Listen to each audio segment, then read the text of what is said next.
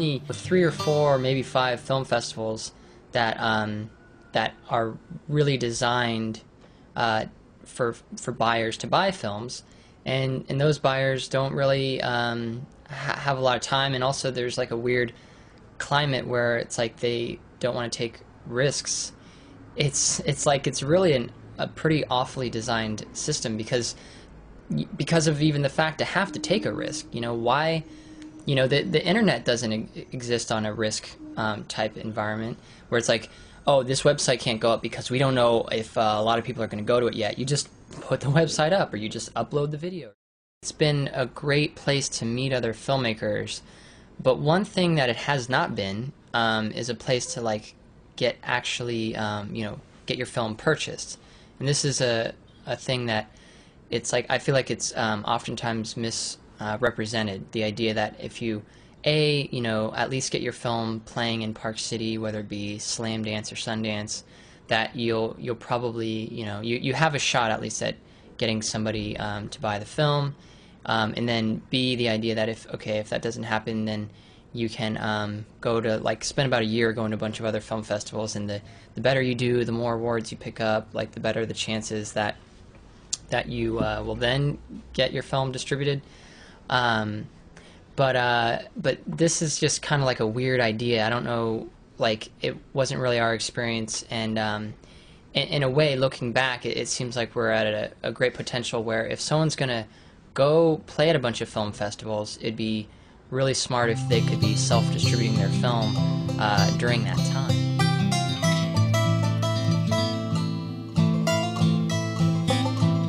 It is a good question, because it's like, why should one go through extra trouble to display a movie on a big screen with a room full of people when it might be a little bit easier to just upload a video to YouTube? That's true. But I think what's important for films is to be exhibited on the best screen possible, and let the audiences decide what experience they want to have. Somehow in the film industry, there's still a hugely, like, selective thing, thinking, oh, well, there's only so much room, or there's only, you know, so many films that an audience can decide from. We can't release too many films, or if we do release films, we're going to be losing money left and right as we try and market it. But all of that is coming from the wrong headspace. That's coming from the push headspace. But if you think about it from a pull perspective, make everything available, and then let audiences pull to them what they want, then you really don't have to be that selective, and things can actually rise to the top due to their quality. And, you know, if the idea with film festivals is to celebrate film and to, you know, connect films with audiences, then this can happen all over the place. So, you know, this is something that I've been noticing for a while, and thinking like, well, you know, do we even need film festivals? Not that they aren't a great resource that people should take advantage of, but just, you know, bringing up the question, what is the real value of a film festival? And then it kind of dawned on me that if a film festival looked like what we're talking about with From Here to Awesome, and it ended up hooking the filmmakers up with ways to sell their DVDs, ways to sell their downloads, ways to build a fan base for their film, and even get their film in theaters, and in a way potentially start to build a platform in which even after the festival there's an infrastructure there, then this is an environment that, to me, that makes a lot more sense for a filmmaker.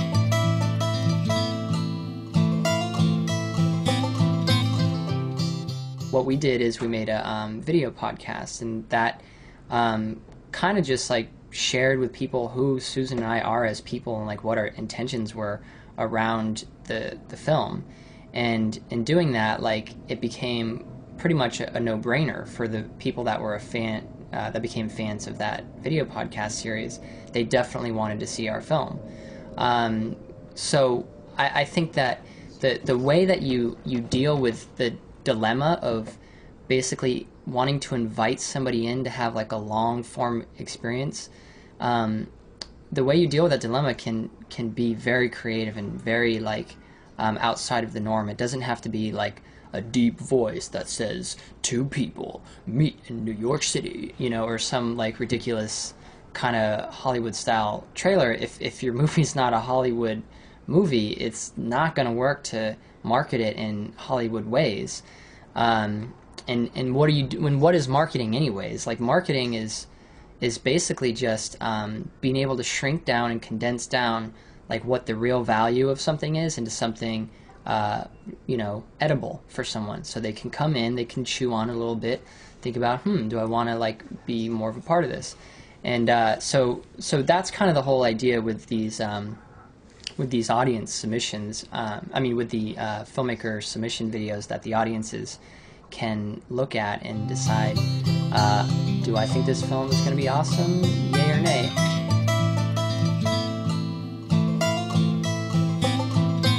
This is an amazing thing for independent films, because it really won't matter if you're just you know, one small film playing once or twice on some digital screens, or maybe blowing up, as we've seen videos blow up on YouTube, but blow up kind of in a theatrical space where a small film could really, you know, very quickly become explosively available on screens everywhere. In general, any comparisons between music and film yield some pretty good realizations, because music is always like more ahead of the curve in front of film. So yeah, definitely at times it could look a little bit like a film on tour is kind of like a band on tour, but also, you know, keep in mind when a band plays a show, they actually see money from that. When a filmmaker plays a film festival, very rarely do they see money from that. So that's the other idea, is that we think that films should get, you know, somewhere around half of what's collected from screens, because this is their movie that they spent money making. You know, it's cool that you know, an entity is going to be presenting the film, but that entity shouldn't be taking any cut, or it shouldn't be taking all of the cut. You know, and in the case of From Here to Awesome, all of the revenue goes directly to the filmmaker. We're not, you know, we're not making contracts that any of the participating films have to sign. We're not taking revenue share for helping curate this stuff. We're just helping curate it because we think that better discovery tools need to exist. So we figured we would get all the companies that we've built relationships with, you know, through Forward Monsters, and Lance through Head Trauma, and Mike through We Are the Strange, just like group all of these companies that want to be a part of this together, and try and bridge this gap of discovery. How can YouTube and MySpace and Spout and all these different things kind of work in conjunction to help detect what the demand is for a film, so that a movie theater can take a look at that and figure out, like, do we have space for this? Or a digital platform could take a look at that and figure out, do we have space for this?